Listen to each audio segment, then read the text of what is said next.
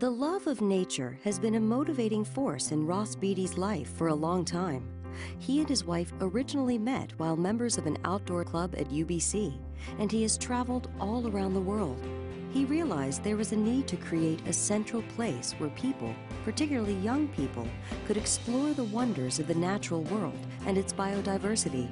It would allow them to see how different species relate to each other and how the loss of any of those species weakens a whole ecosystem. Millions of specimens have been preserved for future generations to enjoy and to inspire new research into saving the world around us. Having kids learn to love all of nature's riches now could mean they're the scientists and saviors of tomorrow. Biodiversity is the diversity of life that we share on this earth, and that includes from the smallest little bugs that we can't see with our naked eye up to the big blue whales that inhabit our seas. What a fabulous metaphor for the importance of biodiversity. It's perfect. Here you have the largest species that ever roamed this planet, and it eats among the tiniest. It eats tiny little krill. It eats tons and tons a day, but this huge creature eats this tiny little creature, hunted almost to extinction until blue whale hunting was banned. And what's happening today? It's coming back.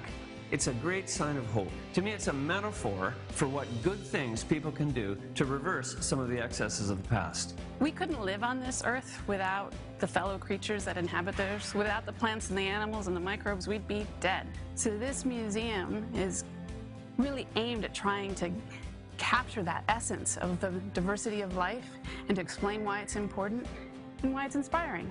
This museum was literally in shoeboxes, in basements, in little jars that you had to go down this treacherous stairwell to see, and locked up in attic rooms so nobody could see our 2 million specimens besides the people that worked to curate them and make sure they were okay. I believe in it, I'm passionate about it, and I know it's going to help the world live in a more sustainable way. I feel firmly in my heart that it's the right thing to do. I'm putting my money towards that. I'm putting my time towards it.